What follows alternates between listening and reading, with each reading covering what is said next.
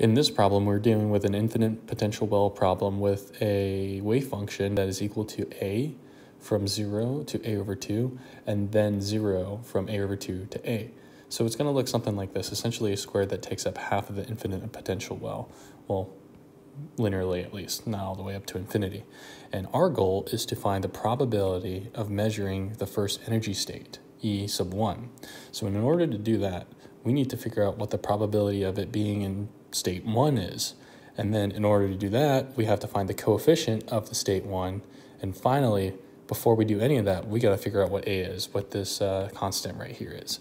So, of course, one way to do that, one way to find the normalization constant is, of course, normalize the wave function by setting the probability of finding the particle anywhere inside the potential well equal to 1. It's got to exist somewhere from A over 2. Well, in reality, it's 0 to a, but we know that it only exists in this half of the wave of the infinite potential well, so a over 2. And then the wave function, you just do x dx, right?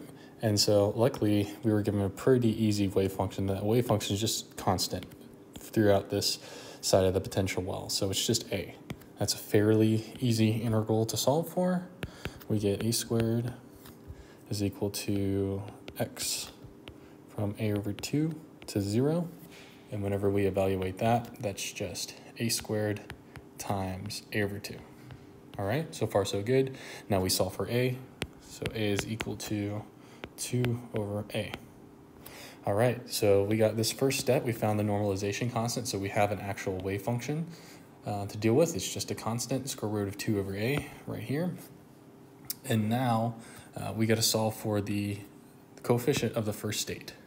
So just a little background, remember this wave function is actually a superposition of a bunch of different wave functions, right? And just a bunch of different sine and cosine functions until it ends up equaling a perfectly square wave function right here. So the first coefficient that exists right for the first state is equal to, this is done using Fourier's trick, from 0 to a over 2.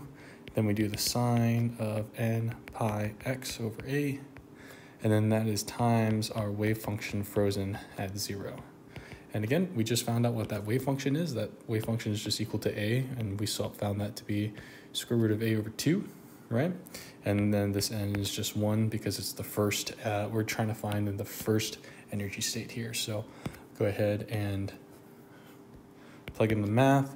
Since this is square root of 2 over a, and then multiply this by square root of 2 over a, we're just going to get, of course, 2 over a. Then this integral, we're just left with a sine integral at this point. So cosine of n, which is just 1, x over a times x over pi right here. And all of that is evaluated from a over 2 to 0. And then whenever we perform this, that negative sign will go ahead and come out front. We'll get 2 over a over pi. We'll go ahead and cancel those two a's out for the bookkeeping process. Cosine of pi over 2 minus cosine of 0, which is just 0, or that's just 1. This is actually 0. So this whole thing will end up being a positive 2 over pi, right? So we're able to find out now that coefficient. So this is the home stretch right here. So the probability of 1 is actually just the modulus squared of that coefficient. And so whenever we just do the modulus square of that, we get 4 over pi squared, which is equal to about, not equal to, but more approximately 0.41. So that's our answer. We get about a 41% chance of measuring the first energy state whenever we do a measurement on this wave function here.